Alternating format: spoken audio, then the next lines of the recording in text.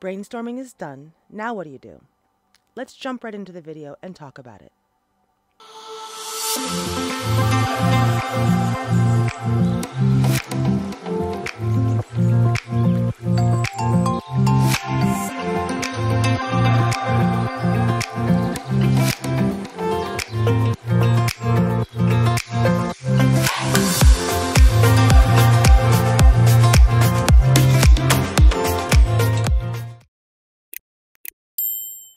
Hello dreamers, thank you for joining me today on my channel. I am Cynthia Owens and I'm an author and certified life coach. This channel is a place for me to share what I've learned on my most recent healing journey. If you are new here, please take a moment to subscribe to the channel. Don't forget to hit the notification bell so you'll know when I upload new content. And if you are not new here, I want to thank you for returning. It means the world to me. In the last video, we talked about one of the brainstorming techniques that I use with my clients. Did you give it a try? How did it go for you? Drop me a comment and tell me about it. You may notice that I've been making some changes to my set. I will tell you more about all of that at the end of this video, so stick around to hear about all that is planned for the near future.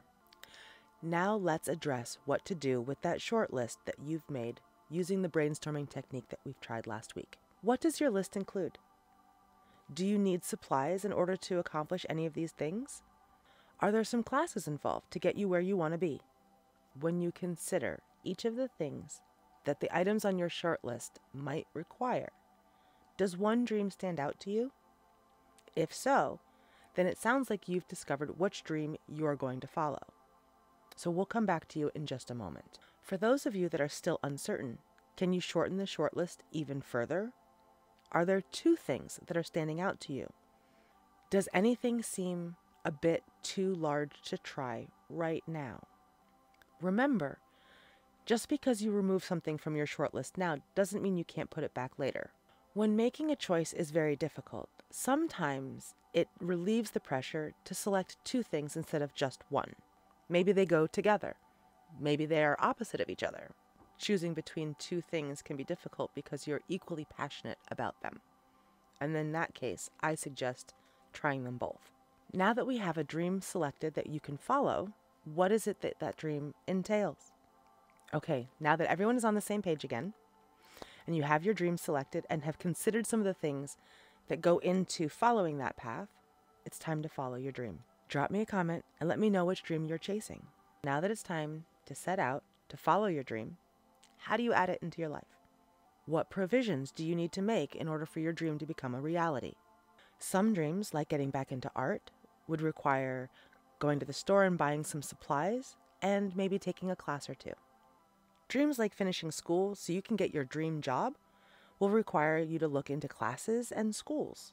Now that you have selected your path and have figured out some of what you need in order to make this dream a reality, it is time to make space in your life for this new activity. How much time can you spend each day, each week, or each month? The goal here is not necessarily to jump in with both feet and become fully immersed in this new activity. It is simply to find ways to add it back into your life so that it becomes a part of your life. You can start out slowly and do an hour a day or even just an hour a week, as long as you start. Speaking of getting started, I have mentioned before that I had started a business with one of my best friends. Well, now we are starting a podcast. We are so excited about it. It is a raw look at our business and our lives and the things that we struggle with being neurodivergent and trying to help other neurodivergent people.